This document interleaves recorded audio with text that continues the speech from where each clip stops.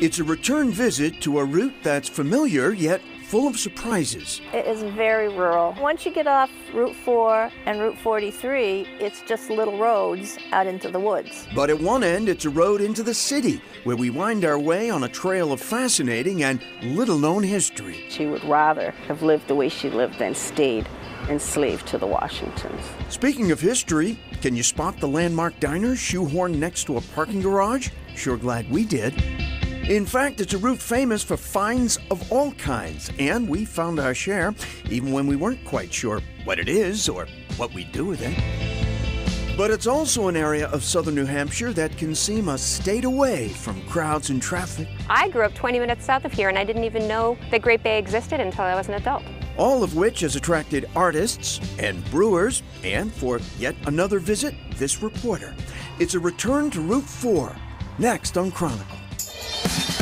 This is Chronicle on WCVB Channel 5. There are artists, carpenters, just a real great mix of people. Epsom in this part of Route 4 is relatively undiscovered. It's far enough from here, far enough from there that it really hasn't gotten a lot of pressure. The whole town of Northwood kind of exists off of Route 4, so it's still, you're driving down our main highway.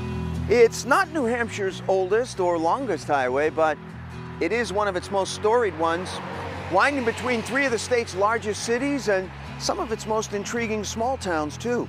On a map, you'll find it as both U.S. Route 4 and First New Hampshire Turnpike, but it's long been better known by its nickname, Antique Alley. Running east from Portsmouth, Route 4 itself runs just over 45 miles west to Concord.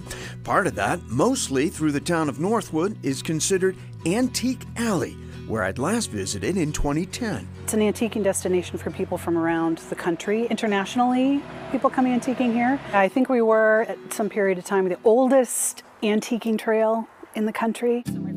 Colleen Pingree and her husband Don still have little trouble making their own antique store stand out from others along Route 4.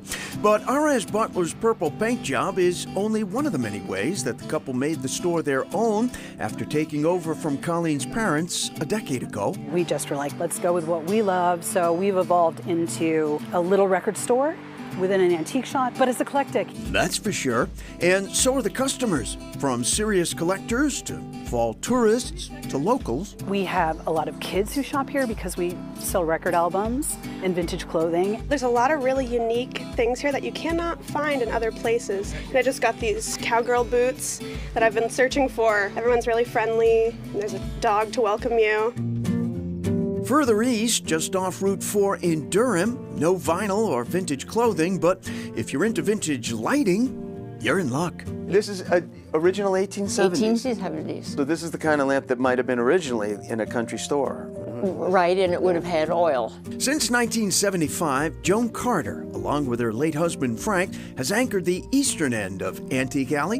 Wiswall House itself, a 200-year-old antique, is filled to the rafters, as Carter likes to say, though COVID and more people working from home did create an unexpected demand. A lot of desks and a lot of bookcases. Keeps me on my toes, trying to get the right inventory. Lots of antique home furnishings, but up in the attic, lots of intriguing odds and ends, too. You have been in this business in this area for 50-plus years. Yeah, 1975. So you've seen the antiques business change here and along Route 4, right? Yes, very definitely. And I think Route 4 is one of the examples where at one time they had 38 antique shops between here and Concord. It's not as big as it was. We're half of what we were in the heyday in terms of numbers of shops. Definitely fewer.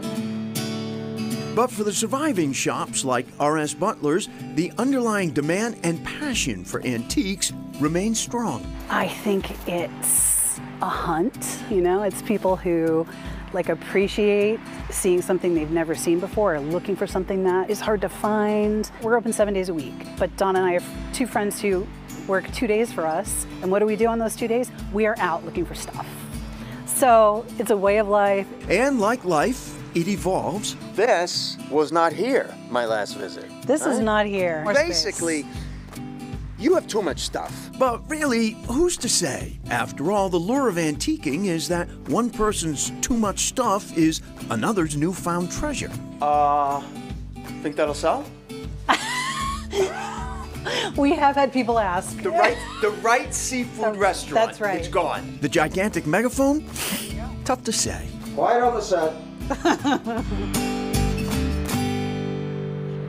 Wow, and like all businesses, stores along New Hampshire's Antique Alley had to pivot during the pandemic. Right, at R.S. Butler's, customers could call in, request certain items to be brought out into the parking lot, which the staff would then bring out to them. But needless to say, they are very happy to have people back inside the store now. It's great.